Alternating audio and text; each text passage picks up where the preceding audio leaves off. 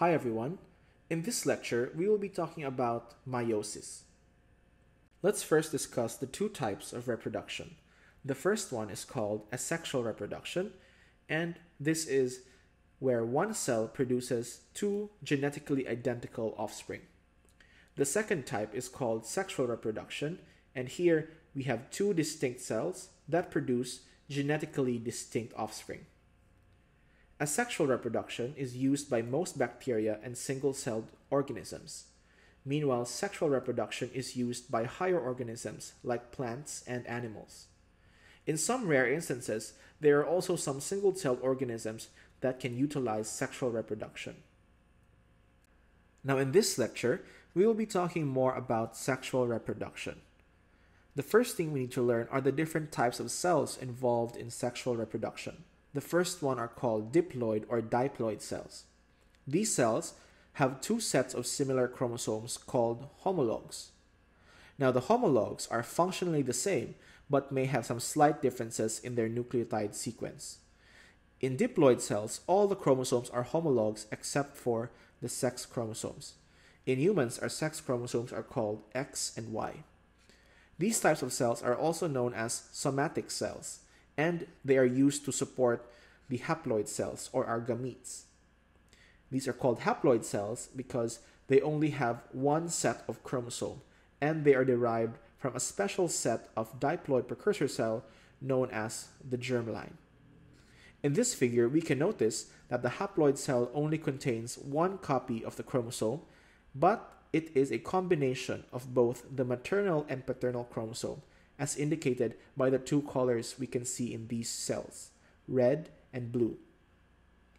Now, what are the advantages of sexual reproduction? Why is it that some organisms use this type of reproduction while others simply divide themselves into two? The first and main reason is for genetic diversity. In prokaryotes, they also have genetic diversity, but in organisms that use sexual reproduction, the diversity is much more controlled. This is because the creation of our gametes or the haploid cells mixes the maternal and paternal gene variants, or what we know as alleles. By doing this, it increases the chance of survival of the organism in harsh environments. At the same time, this can also help remove harmful mutations from the population, because in sexual reproduction, especially in higher organisms like animals, species can choose who they would like to mate with, and by doing that, it removes harmful mutations which create less fit organisms. Next, let's talk about meiosis, or the process of creating haploid cells. In this figure, we can see a comparison between mitosis and meiosis. In the meiosis, there are three processes that occur. First, there is one round of duplication, and this is the same in mitosis and meiosis, in which the 2N nucleus of an organism becomes a 4N nucleus.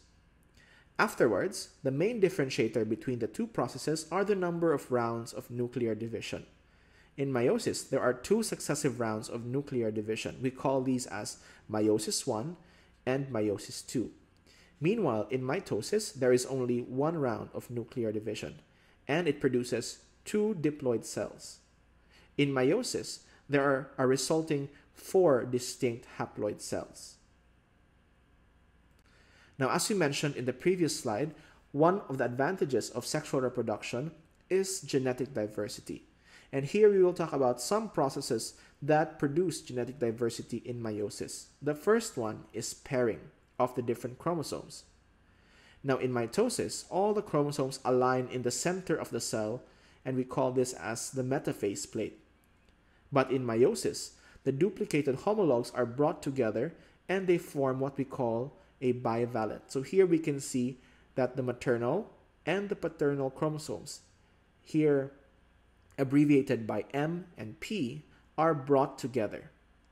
While they are in this stage, the next event that occurs is called crossing over or crossover events, and these are the main contributors of genetic diversity.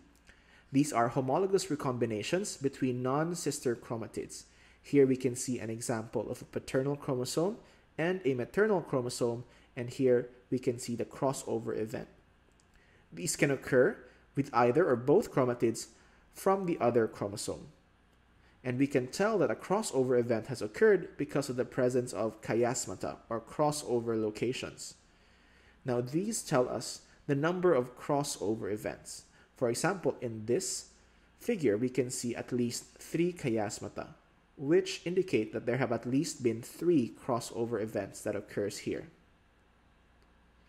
Now because of these crossing overs, we are now left with our haploid cells that are a mixture of the maternal and the paternal chromosomes. Alright, so that is all for our short lecture on meiosis and sexual reproduction. Please make sure to read these references to learn more about the things we discussed. Thank you very much for listening. If you found this video informative, please consider subscribing to our channel. And make sure to comment below for other topics which you would like to hear discussed.